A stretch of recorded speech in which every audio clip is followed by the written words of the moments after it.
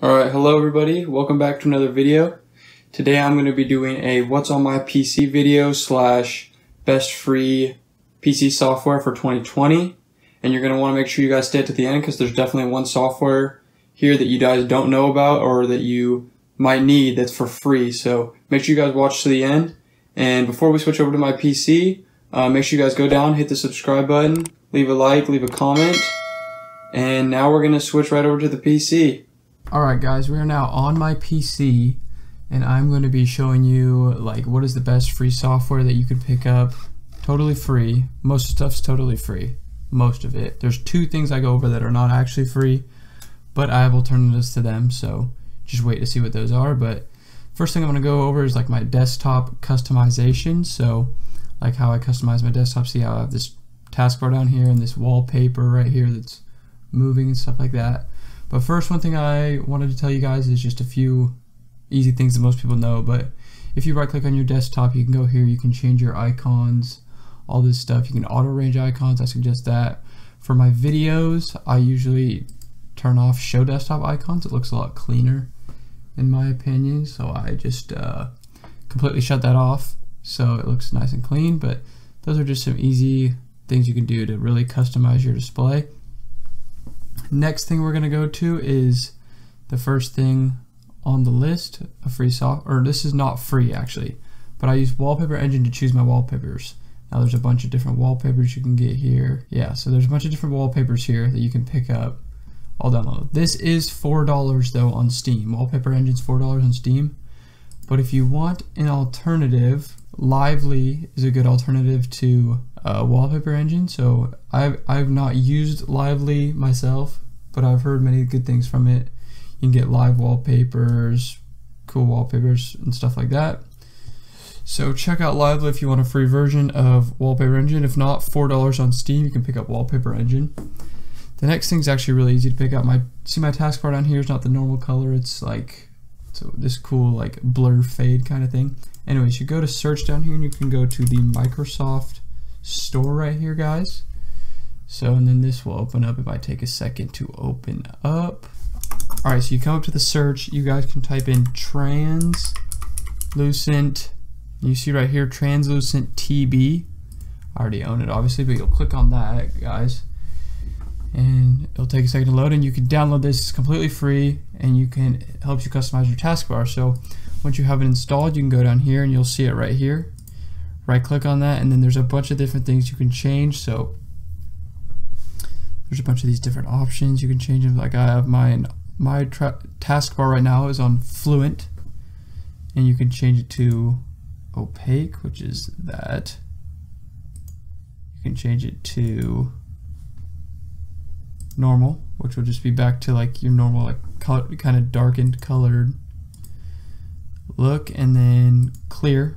Look at, there's no taskbar at all right there. A lot of people like that look, so you can go with that, but I go with the Fluent look, so that's my favorite one right there.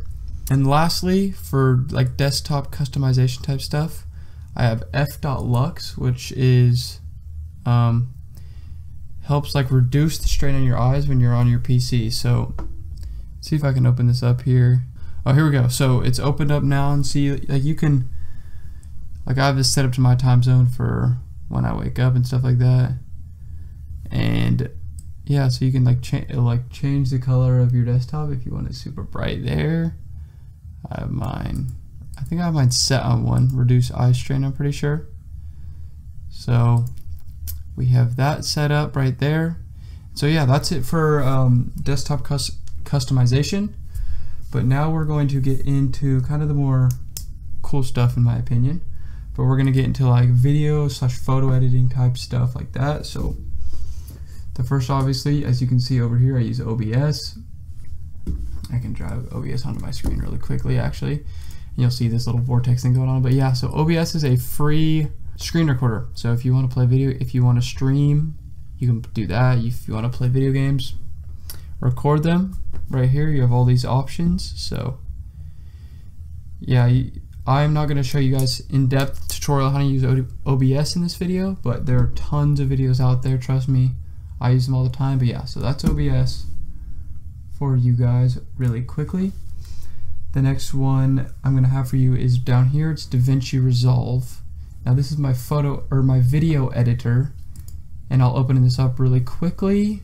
Alright guys, we're now in DaVinci Resolve, and I have this, this is my last video. Go to the top of the card to check it out if you guys want, but so this is my last video, and obviously look at all these, like there's a bunch of different stuff you can go through. I'm gonna mute this audio really quickly, but yeah, so there's tons of different like settings and stuff, as you can see over here, tons of different tutorials out there on YouTube of DaVinci Resolve.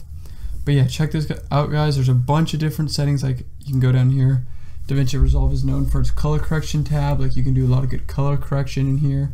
I do not do any. I need to learn how to do color correction, but a lot of people do use this for color correction. A lot of people use it for all these different, there's a bunch of different these tabs at the bottom here. Like this right here, people make intros with this and stuff right here. But yeah, so I thought I'd show you guys that, as that's how I edit my videos. Very important tool, for free, completely for free. There is a paid version, but in my opinion, you do not need that. So yeah, that is all I'm going to show you for that. Alright, now I'm going to get on to photo editors. So as you can see down here, I use Photoshop for editing my thumbnails and stuff like that. Photoshop in general is great, I love it. This is not a free product, however. It is very expensive from the Adobe Suite. So I do not recommend, if you want it for free, I do not recommend getting it, but there is ways you can get it for free. But an alternative to that is right here. It's called GIMP, which I used to use this back in the day, and I'm still considering maybe using it now too. But there's a lot of good tutorials online about this. GIMP, pick it up right here, free download, as you can see, gimp.org, and it's a really good photo editor that's used by many people. A lot of tutorials online. Check it out if you guys want a photo editor like that. Next, I have right here, down here at the bottom, which is Inkscape, which I use this for when I do vector design every once in a while. So you can make vector images with this, which is really nice for stuff that you want to scale up and down and not lose resolution, for like logos and stuff like that. So yeah, this is Inkscape. There's tons of different stuff, as well as GIMP and DaVinci Resolve. There's tons of tutorials online on how to use it, and it's a really fun application that I like to use, completely free, and I use it for stuff every once in a while. So next we have Audacity, which I am using right now actually. Oops, let me just throw it on the screen. So this is Audacity right here. I use it to record my audio for my videos, and you can edit audio as well in here. Effects tab, there's lots of tutorials online, like I've said with every other free product on here.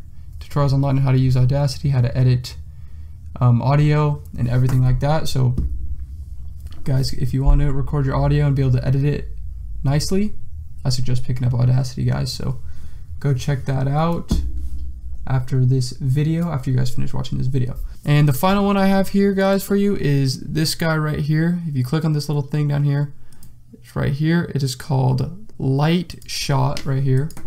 So it is a screenshot free screenshot software, guys.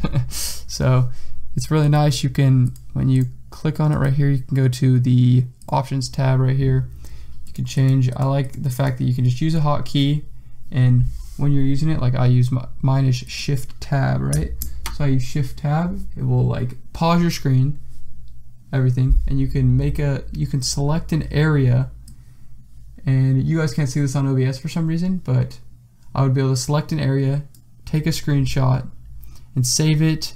You can edit with Lightshot. I suggest picking it up, guys. It's a really nice screenshot tool, especially for if you're making YouTube videos and stuff like that. So now we're going to get into, those are the main good software that I suggest to all you guys.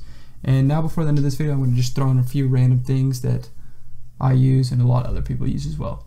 So right here, CC Cleaner. I use this to clean my PC, and it will open up right here, and you just press no, and you can do a clean for your computer it will tell you, it wants you to upgrade to Pro, but you do not need to upgrade. You can do a clean, PC health check, all this good stuff. So I suggest using this to clean your PC every once in a while. And then right here, of course, I use this, is Google Chrome. Google Chrome is great. I suggest picking it up. If you guys do not use Google Chrome, I highly suggest you guys use it. A lot of people do. It is a great browser. Highly suggest it. And lastly, I have right down here, I use Discord for communicating with my friends, talking to people.